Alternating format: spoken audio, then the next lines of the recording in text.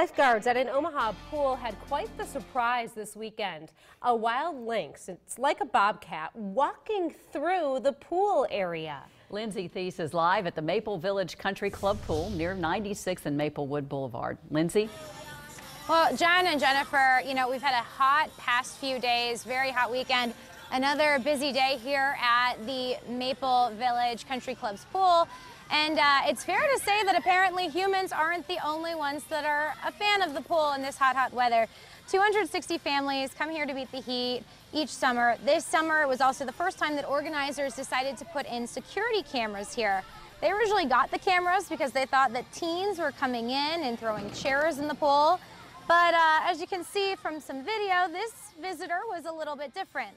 Long legs, beady eyes, those were the giveaways that this wasn't just another feral cat. So we caught it on this camera here. Okay, so it was about 2:30, 3 in the morning, and it was just walking like this, looking around, no care in the world. That is Brett Mathis there with the country club. So he says that they called the Humane Society. They showed them the video that we're showing you.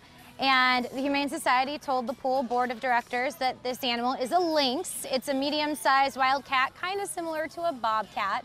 Now, the lynx was a very respectful visitor. He didn't go for a swim, didn't throw any of those chairs in the pool like they thought some of those other late-night visitors might have been doing. They are saying, though, the swim team here is called the Maple Village Barracudas. They may have to switch their team name now to the Maplewood Lynx.